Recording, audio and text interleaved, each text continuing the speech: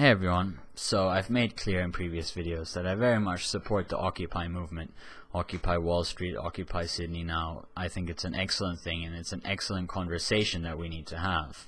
To me, it should be about dialogue, it shouldn't be about apportioning blame, it should be about finding the faults in the system. You know, like they say, hate the game, don't hate the player, and I think that's very applicable in this case. And you know, I think the fundamentals of Occupy Wall Street are top 1% control 40% of the wealth, and it's gotten to the point that the rest of society is really starting to feel that wealth disparity in various ways, and a lot of the rest of society is actually facing conditions that are getting tougher. They're facing longer working hours, less access to medical care, more problems financing education, and so on and so forth. And when it gets to that stage, people, you know, that's when you usually find movements like this arise. And I think that's a great thing. I mean, my personal view is that we could have gotten started a little bit earlier, but it's coming, and that's a very, very good thing. But, you know, I think we have to ask ourselves, where is it going to go and where is it going to end? Because we've had movements like this before, and then we get some reform, we get some labor laws, or you know, some financial reform, some tweaks to the system, things settle down, things get better, and then we just back off. That's at least what's happened all the times before. And you know, the things that led to labor rights and things like that, and to stronger unions, were all such struggles, and then we took the foot off the pedal. And I think that's regrettable for two reasons. The first is because obviously after a while all of those same rights come under attack again, and the movements and the organizations that helped achieve those rights have then disappeared, have petered out, because people weren't interested because they were doing well enough. And then that just, you know, that means that the people who are interested in overthrowing those things have a much easier time at it. The other problem is that, you know, it always takes people to be directly affected by something. It's because the top 40% control, the top 1% control 40% of the wealth. But when you look at the world as a whole, the situation has been much worse than that for a long time for most of the people. For the world as a whole, the top 10% control 90% of the assets, and the bottom 50% of the world population control 1% of the total wealth.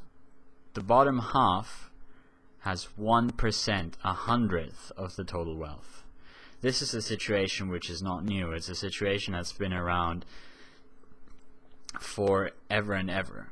And I mean, those are just numbers, but the problems associated, we all know about them. We all know about the hunger, we all know about the poor access to medical care, we know about the children that die, and we know about the poor educational opportunities and the poor work opportunities. But when it was those countries that were struggling, the solutions that were being bandied about by our leaders always seemed good enough. Sure, we'll give them a bit of capitalism. You know, the World Bank will go in and they'll crack some heads and open up some markets, and over time it'll fix itself, right? I mean, it may take 50 years, but that's probably necessary pain, and they just need to go through it, and then they'll be much better off. But when it comes to us, you know, the people are still saying the same thing. Oh, it's just an adjustment, just relax. But we won't relax, because we're right. We shouldn't take this because it's unnecessary, and people just telling us that's how it has to be isn't good enough. We have to think, is it really how it has to be? We have to at least have that discussion. And if we see that there's this kind of disparity, then we know that there is something that could be done, because these things could be better distributed and better managed.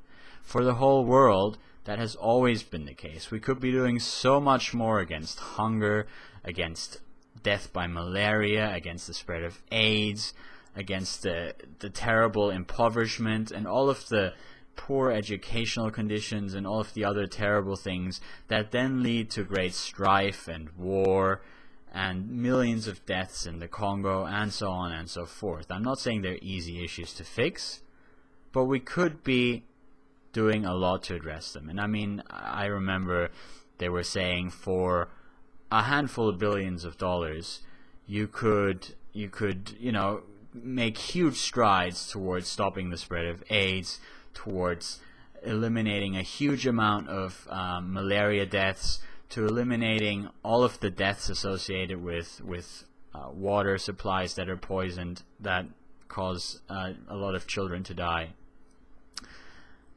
But that doesn't not generate a mass movement. That generates nothing. That generates sometimes a bit of outcry and a couple of donations, but it never creates a challenge to the system, because we're not directly involved, right?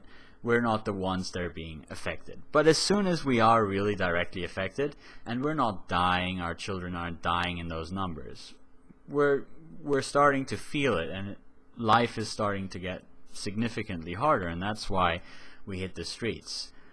But it would be so nice if in solidarity we actually did the same kind of thing for all of the people that for so much longer have been suffering so much more than us as well. I'm not saying stop Occupy Wall Street and just say, let's fix the rest of the world first. I think we can try to fix, or at least try to think about fixing everything at once.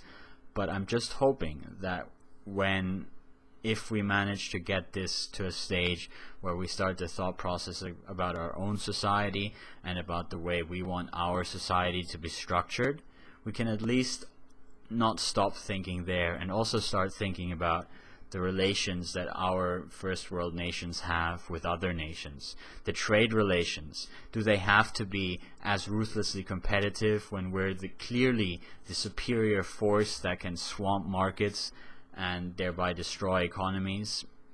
Do we really have to exploit those nations for their resources, or could we pay a fair price for them? Could we really be doing a little bit more, spending a little bit more money, just a couple of $1 billion, to make a huge impact in the lives of other people that are suffering from this enormous wealth disparity, which is exactly what we're railing against?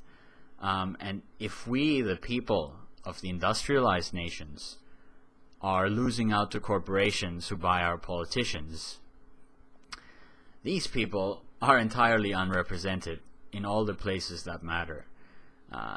Their own leaders are obviously bought off so many different ways, it's not even funny. But even if they weren't, they have no power.